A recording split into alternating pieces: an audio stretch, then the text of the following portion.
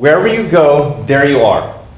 And if you are feeling miserable, if you are a cantankerous type of person, whomever you're with will piss you off. That's just the way it goes. I have been on really good dates before, and I just wasn't in a good place. And that's how the date ended up. It's because that person was vibing off of me. And so it is a relationship with yourself. And a person can be, and we all have actually been on dates, met people who, that no matter what, it's never good enough, there's always something wrong, and you just shower this person with love, and somehow they manage to sabotage the relationship because they can't stand your light. You know, it's shining on their darkness without them being aware of it. And of course you try to hold space for them, love them, and guide them through that, but it only makes them more upset because they're seeing how much they're not where you think they are. That's why a lot of us get really uncomfortable in deeper relationship, because someone's saying, but I still love you. But I still love you. And it's reminding me, like, but I still don't love myself. So, yes. I've dated like 10 of those.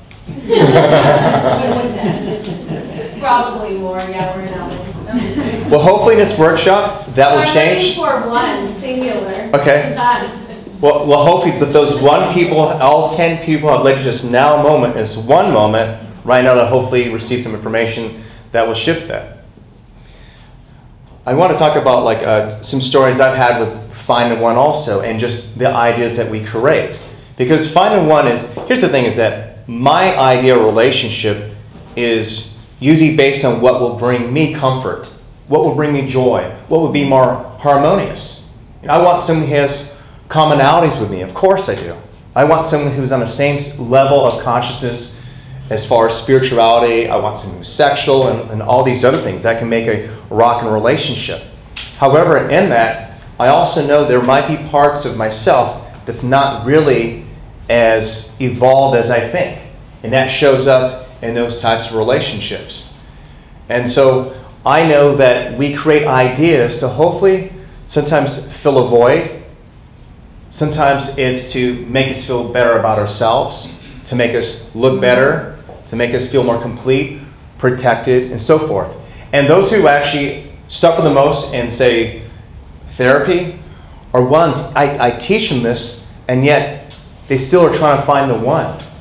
Everything that they're doing, in fact, they are in therapy to work on themselves to be better, so to be a better catch, when they already are a great catch, but they just can't see it.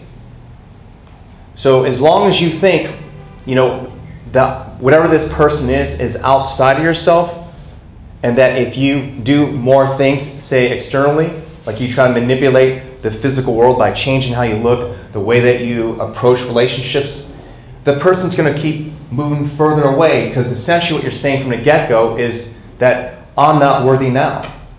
I'm not there now. I'm not vibrating that now.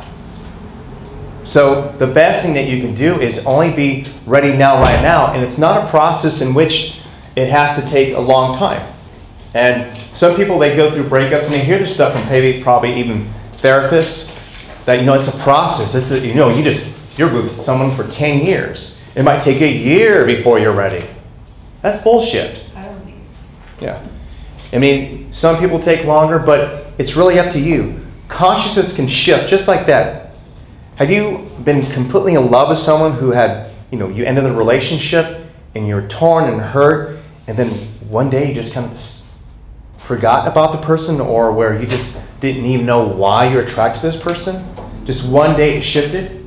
Mm-hmm. Do you know the exact day when it actually shifted, or was it a gradual process? Like, meaning, could you actually see the gradual process of slowly this person moving at your psyche? Or was it just kind of one of those moments you realize, wait a minute, I haven't even spoken about this person in a long time? Have you had that experience? Mm-hmm. Yes. Okay. So that's my point. So if you are thinking that's going to be harder to get through a breakup, or you are thinking how things are going to be, you're right. Because what you're doing is you're creating that which is before you, and also you are hardwiring your brain to perceive that experience. So it can't get any better than how you feel about yourself and new things are happening in this now moment. Did that make sense? Are you following? Okay. So Finding One, it reminds me of the story that I dated this person, a long time ago. It was like my first love. And we drifted off for like 20 years.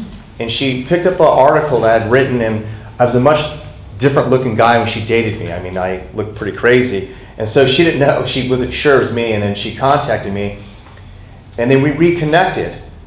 And she was having trouble in her relationship, and she created this idea, because we always had this really deep connection no matter what. And so she started talking about leaving her husband to be with me, and yet I had no longer had any interest with her. And she kept saying, talking about the connection we have, the connection that we have, the connection that we have. And honestly, while I felt as though I had a good connection to her, it wasn't romantic for me. It wasn't the same idea. And she kept creating this idea where it became a little crazy. But she, in her mind, was thinking, you know, if I would have just made that one decision 20 years ago, if I would have done that. And she started becoming infatuated because she thought I was the one that was going to maybe relieve her from her pain, maybe spice up her life or something. And the reality is that I was maybe the one to help her recognize that she needs to work on the problems that she's having in a relationship. Do you understand? So the one will show up. It's just whether or not you're conscious of it and if you're willing to accept what that one person might be. If you're being offered some free tools that could get you unstuck, would you be interested? If so, visit raydoctor.com and receive your free transformational exercises. Imagine starting each day feeling deeper love, a clearer mind, and being able to say to yourself, I really feel good. My clients love these, and so will you. Get them now for free at raydoctor.com.